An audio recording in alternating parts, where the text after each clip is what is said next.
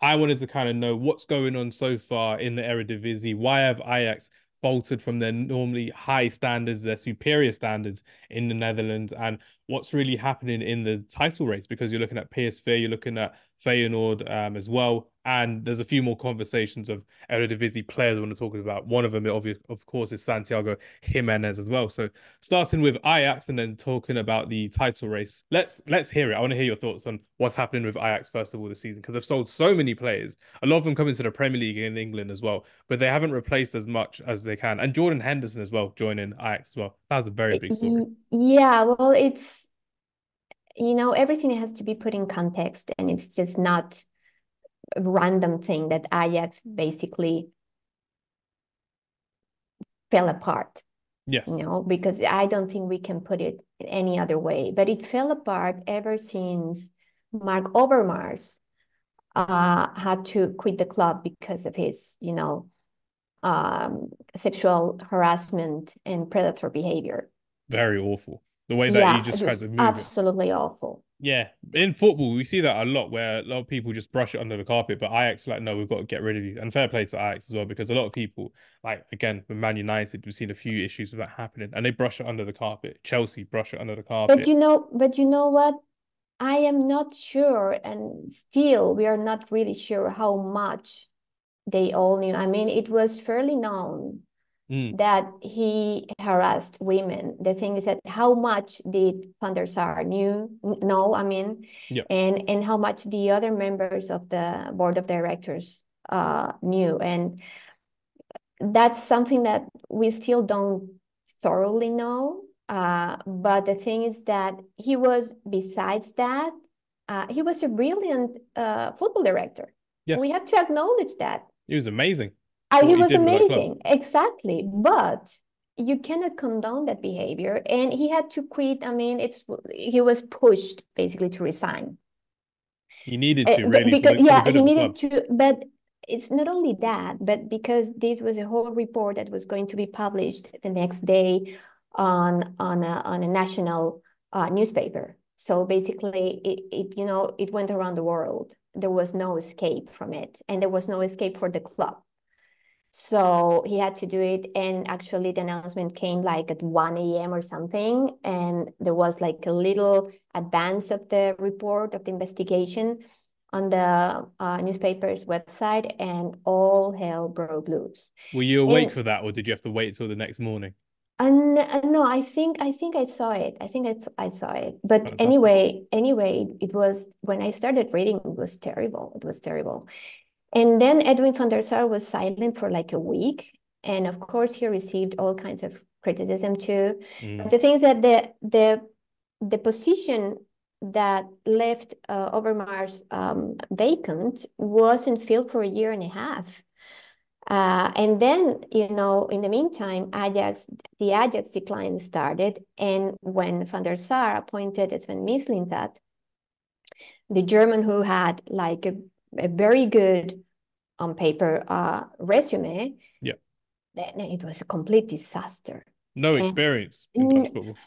basically, but also like very shady management and ways of doing things, like threatening the coach, and doing like shady business supposedly with some players who, for example, Kai, the Danish defender. Yeah, No one, the Ajax scouts who work for the club in Denmark, uh, they didn't know anything about the player, and they didn't recommend him. So it's been missing that when, you know, he circled around the structure of the club.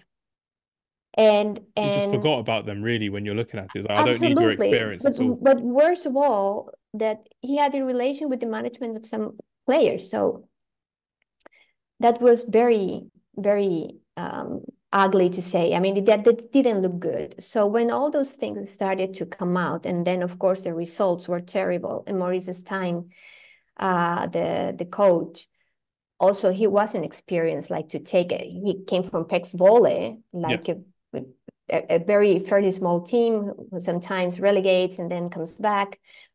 They're So not too far from each other now in the Eredivisie. I think Ajax are fifth and exactly. Pek Zwolle are around 11th or so as well.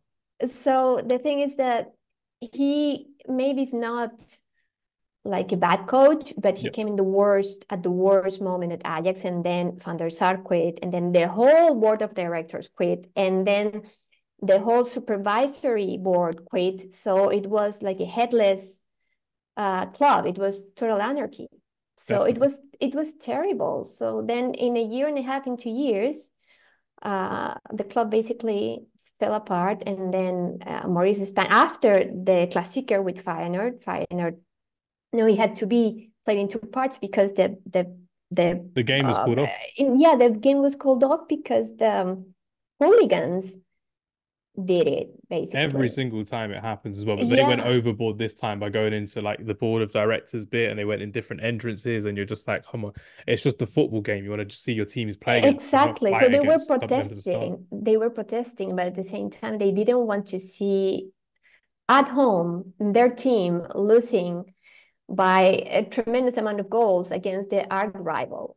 Yeah, So that was it. And then, I had to cover it. It was like the first time that happened to me. And the second time, like it was like 30 minutes left or something, 37 minutes left. And it was on an empty stadium, on an empty Johan Cruyff Arena. And it was like, what the heck? Such a lockdown beautiful football game. again. Yeah, exactly, Mm. exactly. So, but basically after that, like Maurice Stein left, and also Sven Mislintat. So if that's what they wanted, the hooligans, they got it. And then John Van Het Schip came, and also in a very complicated situation because he had lost his wife like 3 weeks earlier, Yeah. um, due to cancer. So it was very painful, but he said that he had to do it because it was their club. Yes. Like Felt a it sense of was, ownership as yeah, well and responsibility on his exactly, shoulders. responsibility. My wife would have told me to do it, would have liked me to do it because they met at the club when he was a player. So Ajax, had a very deep meaning for them as a couple and as a family. Definitely. And now he has done what he can, but of course it's not like the same level of players. They lost also good, very big talents who, of course, didn't want to stay at the club, and that's the state of things. But at least, I mean, there was a moment at the beginning of the season where they were in relegation, Yeah. but they were the last. It And was then, crazy to see that. It's just like you yeah, don't expect to see it at all. And then you're seeing Ajax in the no, bottom half of the table around Christmas time. exactly. And now they are in the upper half. So, but still, like it's to be seen if they will be playing European football next year.